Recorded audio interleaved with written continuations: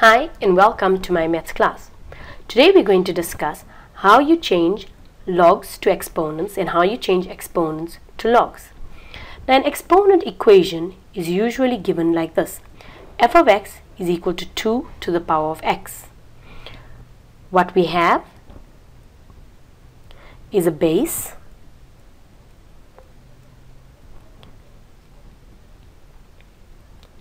and a power. Now in order to make this a log, we have y is equal to 2 to the power of x.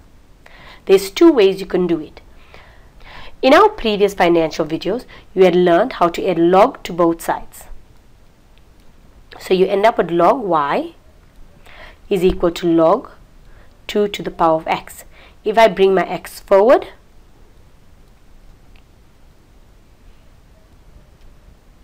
I would end up with x log 2.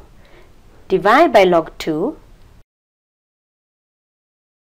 What you do on one side, you do on the other side. So I have x is equal to log y over log 2. Now another way of doing it is, if you have y is equal to 2 to the power of x, when you're writing a log, the base in your exponent remains the base in your log. And what we are doing is we are swapping x and y. So it now becomes y is equal to x. So I've swapped these two around. So when we're changing an exponent to a log, you can do it two ways. Either you can do it this way or you can do it this way. Now another way that I like to remember it is,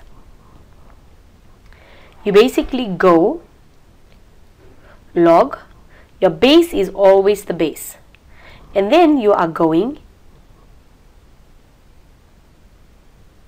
anti-clockwise. So my y becomes there and my x becomes the subject of the formula. Now in order to do it either way, whether you use your financial method or whether you simply learn this method of keeping the base and then changing it, you need to know how to convert exponentials to logs. But you also need to know how to convert logs to exponents. If I give you the following equation, it is easier to go from logs to exponents because my base remains my base and I'm going anti-clockwise, so it's 2 to the power of y is equal to x.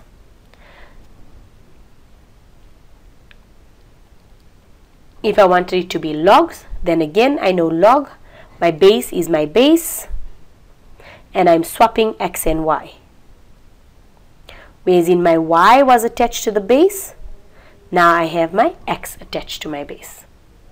Thank you for watching.